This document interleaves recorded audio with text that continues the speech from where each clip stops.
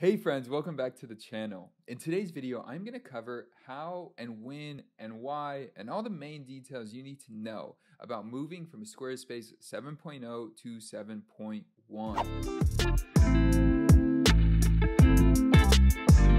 If you're moving from WordPress or another platform to 7.1, some of this information is going to be very relevant for you, but some of it's not. I'm really going to speak to the person who has a Squarespace 7.0 website.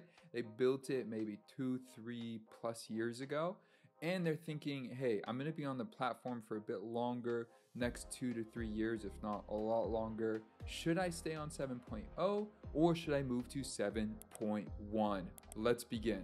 So right now, I'm going to cover maybe 3 or 4 main questions to think about in this process. Just so you have a little bit of background about myself, if we have not met before, my name is David and I have helped build over 150 websites. I've been featured on the Squarespace Circle blog. I've been featured on their YouTube channel. So I have a lot of experience in the Squarespace world. Now, let's talk a little bit about what this can look like for you moving from 7.0 to 7.1. The first thing to consider is this. So if you plan to be on Squarespace for another 18 months at minimum, hey, let's say your business skyrockets, things change, and then you want to revamp the whole thing later in 6 months, awesome, that's great. You hit your New Year's resolutions. But if you anticipate being on Squarespace for another 18 months at least, I highly recommend moving to 7.1. I will walk through a few hesitations or things to consider at the end of the video, so stay tuned for that. But for right now, really focus in on this. If you are going to be on Squarespace for at least another 1.5 years, go to 7.1. Now, number 2, if you plan to start a blog or you really want to grow your organic traffic, now is the best time before you start that blog, or if you just started it, to really consider moving to 7.1. Number 1, it's going to help with SEO in a few key ways. Squarespace does a really good job in 7.1 with lazy load images, with other features and benefits that just come with 7.1, with the site speed and all of that. They're just a bit better. They're not the best, but they're just a bit better than 7.0. And the dreadful topic of one of the things that people really struggle with moving from 7.0 to 7.1, and maybe why you're watching this video right now, is because when you move over, you don't move comments. So if you move from 7.0 to 7.1, comments don't move with it. It's super unfortunate, but comments do not move with the content. So if you're going to start a blog and you want to start building engagement on your site, you definitely want to move to 7.1 because it'll be worth it in the long run. So we covered 2 things so far. If you plan to be on Squarespace for more than a year or 2, definitely move to 7.1. If you plan to start a blog or just grow your organic traffic, definitely move to 7.1. Third one, if you plan to invest in the design of your website. So if you plan to invest in the design of your website, you're gonna put more money into really building out a beautiful website or just vamping it up. Why stick with 7.0 when you have a lot more design features and tips and tricks and tools that you can use in 7.1 that Squarespace 7.0 just doesn't offer? The old version just doesn't offer it. So with that said, what you can consider is, if you are going in through that process, really think about moving to 7.1 because it'll make your life easier in the long run. There are things in 7.1 that are just so much more beautiful and easy to navigate and a little bit more user-friendly for you on the back end as well. So consider that if you are just going to be vamping up your site, that you move over to the new platform. Now, some of the biggest hesitations I hear about come in the form of something like, hey, I have a ton of content on my website and I don't want to move it all over. Or I have comments on my blogs, I don't want to lose that. Or I have a lot of order information on my site, I don't want to lose that as well. Squarespace has done a poor job, unfortunately, with managing those things that are important. It's almost like the loyalty doesn't really matter. They've built this new ecosystem for you, but you can't really move over to it. They don't give you a clear way to do that.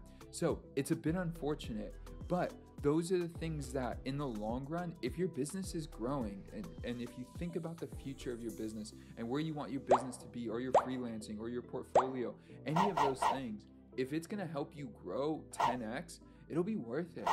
Think about the future gain versus the past loss. Humans are very much loss aversion creatures. So with that said, really consider what you're gonna gain if you move to 7.1. The interface is better, you're gonna have more design options, plus you're gonna be moving with the flow and the current of where Squarespace is going.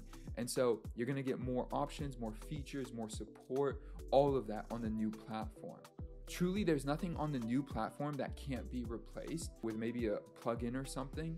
The one thing that people do hesitate with is if they want developer mode. If you don't know what I'm talking about, it's totally fine. But there's this feature on Squarespace 7.0, the older version of developer mode. Honestly, if you're working in developer mode, my number one recommendation, get off the platform, go to Webflow.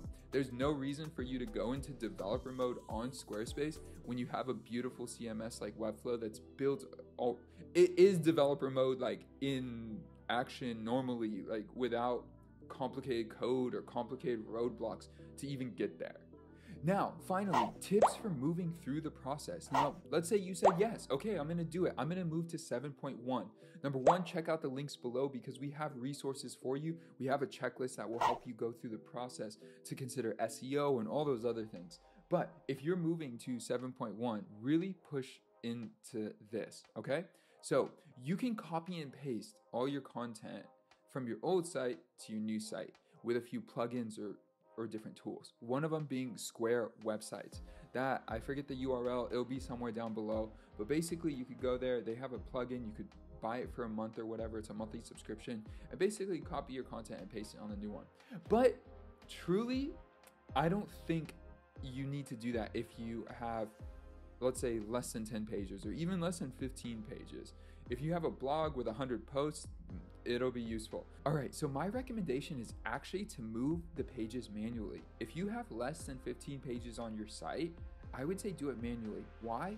Because number one, you're gonna be able to learn the interface. And if you learn the interface, that's gonna really help you understand what you can do, which leads to number two. Number two is, if you know the interface and you learn what it can do, you can actually make your site better because there are simple features, tips and tricks. I keep saying tips, like there's tips involved, but there's tricks and little things you could do that are gonna be better in 7.1 than your previous site. So overall, my recommendation is focus on recreating your site on the new platform. Then from there, for SEO, you just wanna make sure that all your URL slugs are the same. Unless you are completely changing the content or the page or getting rid of the page, you wanna make sure all your URL slugs are the same. Go to Google, type in Squarespace 301 redirects, learn how to do a redirect.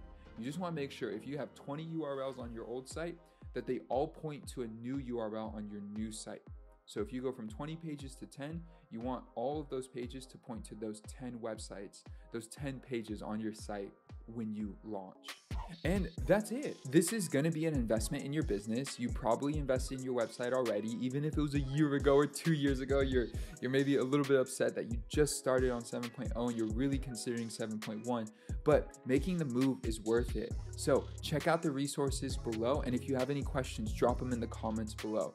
With that, if you got value from today's video, hit that like button. It lets me know that you got value from this content. Finally, if you're looking for more help with Squarespace or becoming a Squarespace freelance designer, highly recommend subscribing. We publish new content 3, maybe even 4 times a week right now. So consider subscribing, and I will see you guys in the next video. Peace.